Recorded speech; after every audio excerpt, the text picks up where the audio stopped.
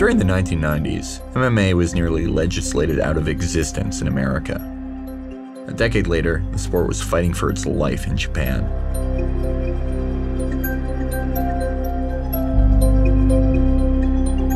Shuken Jendai, a weekly news magazine, claimed that Pride FC had connections to Yakuza, in one issue, going so far as to illustrate a shadowy figure hovering over a Pride ring. Among their charges were that Pride founder Nobuyuki Sakakibara had connections with alleged organized crime figure Mr. Ishisaka, also known as Mr. I and Kim Duck-soo. In addition to Sakakibara, Mr. I resided in the same building as Pride head producer Kunio Kiyohara. The magazine said that Mr. I resided on the 31st floor, and Pride stars like judo Olympian Hidehiko Yoshida were seen attending soirees at the alleged criminal's home. Sakakibara categorically denied Shuken Jendai's accusations, and Kiyohara brushed them off when confronted. But it didn't help his case that Yakuza were so frequently in the front rows of Pride events, and that rumors swirled of the bosses hanging out backstage with fighters and even having all-out brawls against the backdrop of the sporting violence Pride offered out front. In May of 2006, Shuken Jendai called on Fuji TV, the network that brought Pride into the homes of millions, to save their souls by not renewing their deal with the company that coming September. In June, Fuji and Pride cut ties. The ambitious promotion tried to proceed like nothing was wrong.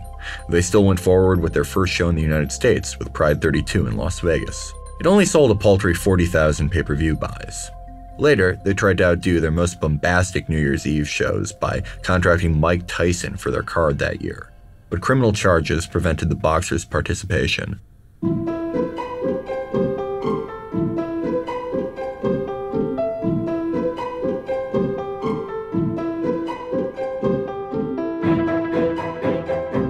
In February 2007, Pride 33, the Second Coming, brought the embattled company back to Vegas.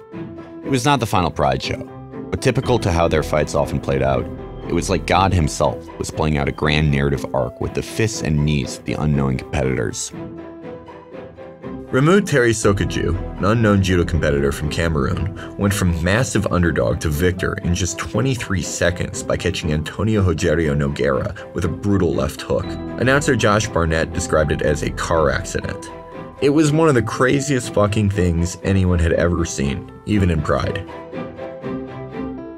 And after a palate cleanser in the form of a broken-down legend in Hayato Sakurai quickly dispatching American Mac Danzig, we were off to the races. Pride was about to show everyone what the world would miss if they went the way of the dodo. Shogun Rua rematched former tournament foe Alistair Overeem.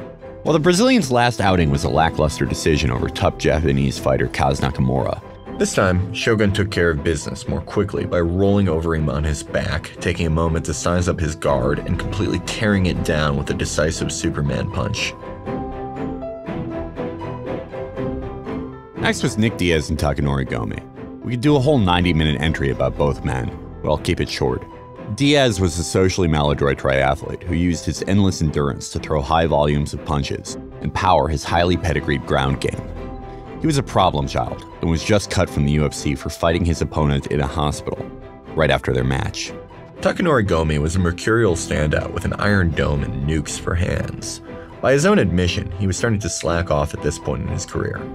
Though he suffered some lackluster wins and shocking losses, he was still a going commodity in the sport. Their fight was as bizarre as they were. Diaz tried to hit a standing Kimura on Gomi in their first round and got rocked, then got back up, and got the kind of fight that he actually wanted. The two men threw absolute death at each other, but it was a pace only the American could keep up. In the second round, an exhausted and hurt Gomi went to take Diaz down and landed straight in a gogo plata, a submission that was literally invented as a joke. It was the third time it had ever been successfully applied in the sport, and the first by an American. Well, it was until it was overturned as a no contest. After the fight, Diaz took a urine test for marijuana metabolites. According to the Nevada State Athletic Commission, a result of 15 nanograms per milliliter was generally considered positive, but they used a more lenient standard of 50. just to ensure their positive tests were beyond all reasonable doubt. Diaz pissed 175. The commission chair speculated that Diaz's performance may have been enhanced by this making him literally too numb to feel pain. To digress from piss, our final fight. It was the iconic Dan Henderson, an American wrestler starring in another rematch. This one against Shogun's older brother in spirit, Wanderlei Silva. Wanderlei had already beaten Henderson once, but was unable to finish him. No one was. At this time, conventional knowledge dictated that Hendo was absolutely impossible to knock out. Though Wanderlei seemed to be a little bit shop-worn by the time he was trotted out to Vegas, he still had such a resume that he was a moderate favorite against the American. Unfortunately, Henderson always outperformed when he was the dog. Henderson did his trademark gag of falling down while attempting a strike, but quickly got back up and used his wrestling to beat Wanderlei's ass for 2 rounds. Not in a huge, resounding way, but he was definitely winning. Wanderlei looked slow, Henderson looked comfortable, and it was probably going to be a victory for Decision Dan, as Henderson was called by forum users at the time. Well, he must have gotten sick of that nickname, because in the 3rd round, Henderson hit Wanderlei with a fucking spinning back fist, and then completely shut his lights off with a left hook. Henderson was the Pride middleweight champion. Wanderlei looked like he was dead. Diaz was leaking like a faucet, but he was so astronomically stoned that he might not have cared. Shogun was smiling pleasantly somewhere. And everyone got to see why Pride was so cool, even if the uptight American Athletic Commission didn't let them bring over their soccer kicks from Japan.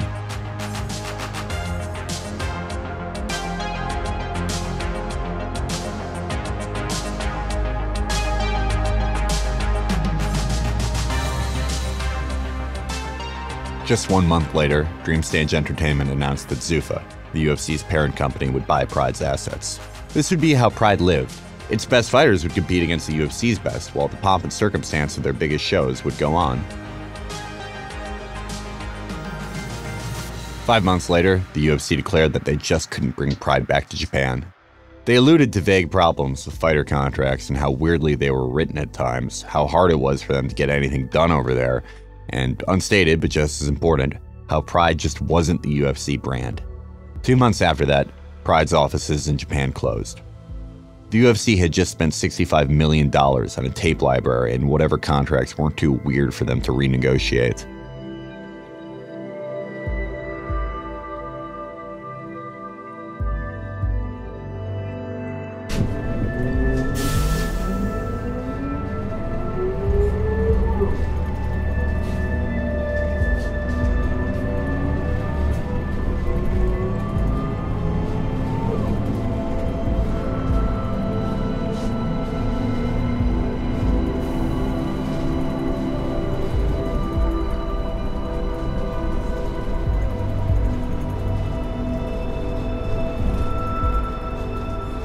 The recession of 2008 permanently engendered cynicism in millions. While that November, unprecedented numbers of young people came out to vote for Barack Obama, most people's lives remained pretty shitty. None of the scumbag bankers went to jail. Most of the jobs created in the vaunted recovery thereafter were temporary positions, and the pain of seeing a system completely fail never leaves some people. It's not really part of our national discourse, but a lot of people completely checked out in 2008 and in the following years. It's not just Donald Trump's much-touted forgotten man. It's the fucked up 19-year-old who hates himself because he doesn't feel like he's good at anything. He feels like he'll never get the chance to grow up, and sees his parents who have to work until they die because they got wiped out by the market, and decides that he's right to give up. It's the 26-year-old who did 5 unpaid internships in the last 4 years, finally gets a permanent position, and gets sexually harassed by some mid-level executive, but knows that HR exists to protect the company, and she has no savings anyway. So what is she going to do? It's the guy who got so mad after 9/11 that he joined the army and got to kill all the people that he said he would. And it just made him crazy enough to scare off everyone in his life every time he hears anything loud. 2008 didn't bring the pitchforks. It didn't scare any CEOs or private equity managers. It just made everyone too fucking beaten down for anyone who deserves it to ever see the inside of a cell. But people who have been flattened by the earth still live, even if they feel they don't fit in anywhere. And of course, one place was tailor-made in our culture for people that did not fit.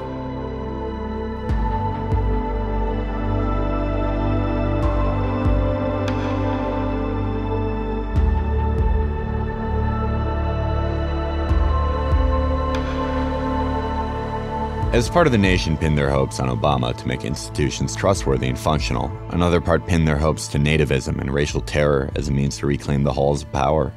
But amid all this, the UFC just remained their glittery, tacky selves. And holy shit, did it pay off.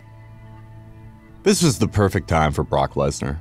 Lesnar was America's largest son, a big, wet, pissed-off Great Plains genetic freak who made his name in the WWE and came to the UFC to piss off every hardcore fan, then make them throw their hats on the ground like Yosemite Sam when he actually won a UFC heavyweight title in 2008. Even though he beat Randy Couture, who was 45 years old and much smaller than Lesnar, it was an incredible accomplishment considering it was the pro wrestler's 4th ever MMA fight, and he had just been knee-barred by Frank Mir 9 months prior.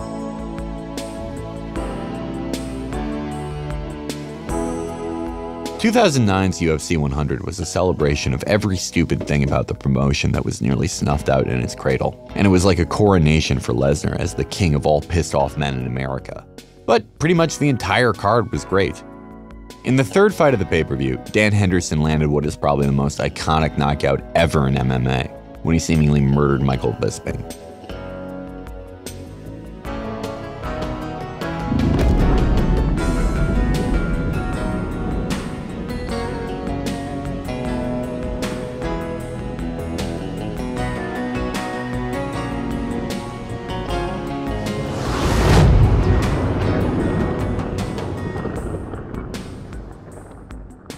Next, 170-pound champion George St-Pierre completely shut down Brazilian Muay Thai specialist Thiago Alves in one of his more exciting-to-watch long-distance fights.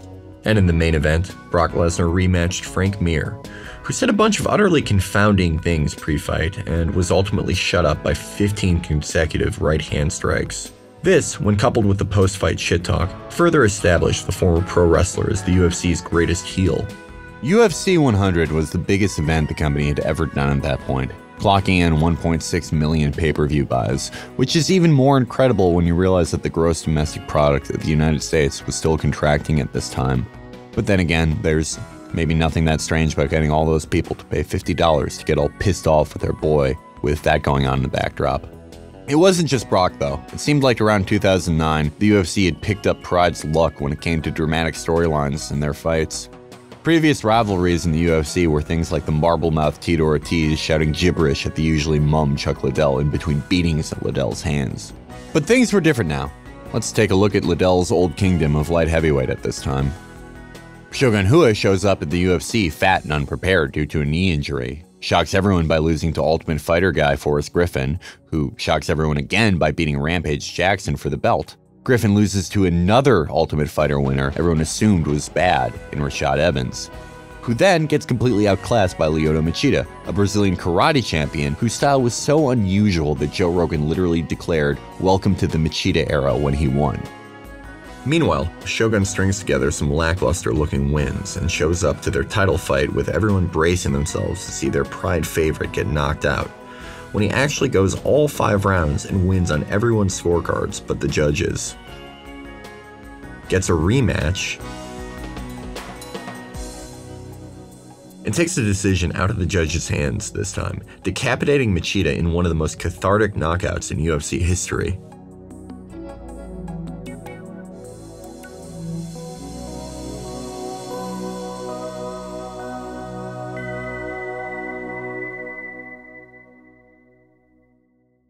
But there was no greater storyline than Chael Sonnen and Anderson Silva.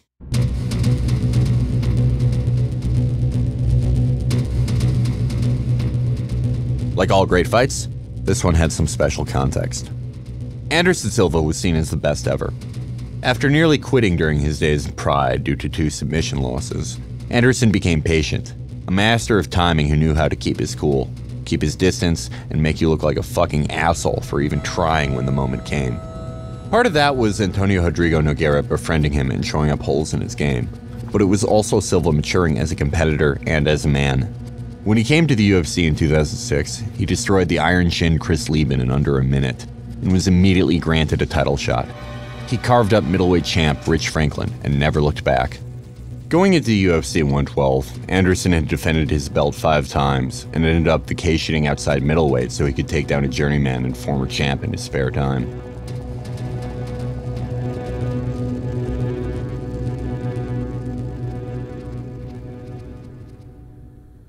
"112 was the UFC's first event in the Middle East, a token for Abu Dhabi's live events company Flash Entertainment buying a stake in Zuffa. This was largely thanks to Sheikh Tahnoon bin Zayed, a member of Abu Dhabi's ruling family who is a huge MMA enthusiast. Years later, Flash Entertainment would divest itself of its partial ownership in Zuffa, but not before Sheikh Tahnoon assumed the role of UAE's national security advisor. He was reportedly a key figure in the Emirates' involvement in the Yemeni civil war, which has drawn numerous allegations of war crimes. UFC 112 was held on Yas Island, where immigrant workers have allegedly been subject to forced labor and unacceptable living conditions. A special stadium had been built specifically for this event, in which the greatest fighter in the world was expected to deliver yet another spectacular performance. Instead, the 185-pound king danced, taunted, and mostly played with his food, utterly disgracing the special stadium that the Emiratis had so nicely made for him. Dana White and the fans were pissed. Dana even said that he would cut Anderson if he ever fought like that again. Before 112, Anderson was rumored to be up against George St-Pierre in a big money super fight, but after earning the ire of fans and management alike, he was given a hard fight without the same payday. He was given Chael Sonnen. Unlike Anderson's previous diet of humble Midwesterners and deferential Brazilians who feared his aura, Chael Sonnen's whole act was that he didn't give a shit. He promised to get in there and bust Anderson's ass. But during the lead up to this fight, there was another reigning master of the universe who had worn thin on guys who wear Fox Racing branded clothing as well. As always, I am speaking of Barack Obama. Obama impressed a lot of people during his rise, what with dispatching entrenched barnacles of his own party before cruising to a wide victory. While his idealism and commitment to national unity helped him win the title, once those qualities failed to manifest as real change, many who had bought into his promises grew disillusioned with him. But there was another group of people who could not ever be appealed to.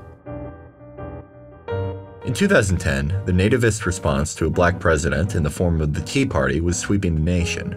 Like all authoritarians, they demanded a return to how things were in a different, fictional time, and tried to find every way that they could to say that Obama was illegitimate.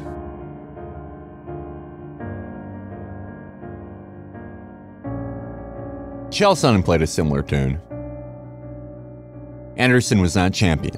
I think a black belt under the Nogueira brothers is saying I got a free toy in my Happy Meal. Anderson was a feat. I'm gonna put him on his prissy little ass. Anderson was a big old foreign dipshit who was about to face a real American wrestler. It's a step harder picking up that language than it is understanding Pig Latin. Chael's barbs were more rooted in pro wrestling routine and fight promotion than they were in white revanchism. But, like the Tea Party, it was seen as part entertaining sideshow, part insane bullshit, part a fun diversion to the stale reign of an unbeatable force that would eventually get its just desserts. Sonnen even had the personal weirdness of those old Tea Party candidates. He was a real estate agent who quit a state house race in Oregon because of later discovered sketchy business practices. After months of talking shit, Chael Sonnen and Anderson Silva entered the cage at UFC 117 in Oakland, California. Before their match, Anderson had brought in Steven Seagal to train him as an elaborate joke, showing how little he gave a shit. At the pre-fight presser, he didn't even look at Sonnen. He was going back to the old Spider, right? Just go into bullet time and lay this guy out.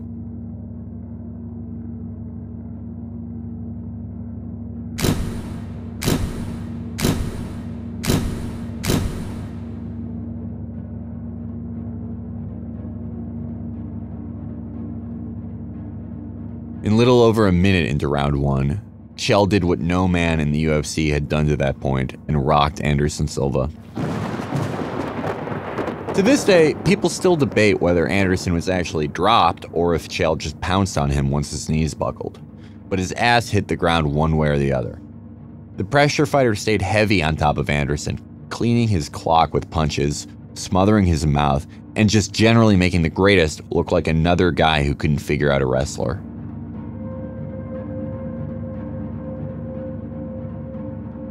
Then he did it again. And again. For 4 rounds, Chal absolutely tooled Anderson all over the place, and he did exactly what he said he would do. I'm gonna put him on his prissy little ass. Along derided as just another boring wrestler, he actually showed some flair. At one point taking Anderson down from his own guard. Not sweeping him with some fancy jiu-jitsu, just picking up Anderson's legs while flat on his fucking back and dumping him on his ass as he was all night. Going into round 5, Anderson's corner was just short of tears, pleading with their fighter to retain his honor by at least avoiding the takedown this time.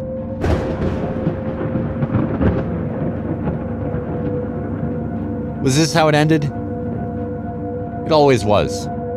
The unbeatable don't go out in flashes. They get dismantled anticlimactically, losing lopsided decisions or getting finished late, proving that the cruel randomness of the sport is never flukes, but how much changes and how quickly.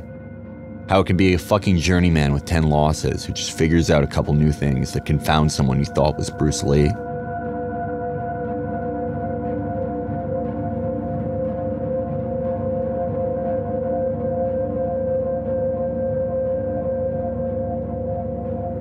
For half that final round, that's what everyone was thinking. Then Anderson did something atypical. He threw out a technique not with lightning-quick execution and smoothness, but sloppy, clearly using the last bits left in him. He willed a grappling technique, a triangle choke into existence. Chal was going to get out of this. We're all going to get our hearts broken. No fucking point in even investing in this one. Except Chal didn't. He just fell tighter and tighter into it. At 3 minutes and 10 seconds, Anderson used the loose triangle setup to take Chal's arm. And Chal quit.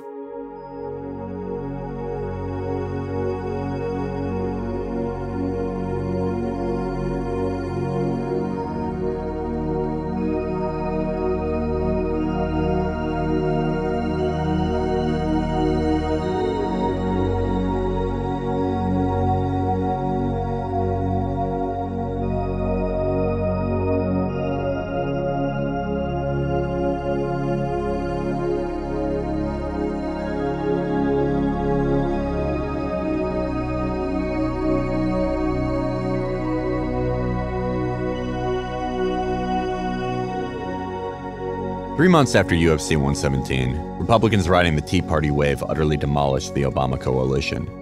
They picked up 63 seats in the House, 6 in the Senate, 680 seats in state legislatures, and 6 governorships. Nothing on paper, like Obama's margins 2 years before or bad national polling for GOP policies, mattered. In the real world, there were no astounding outcomes. Barack Obama and the Democrats couldn't do the unthinkable.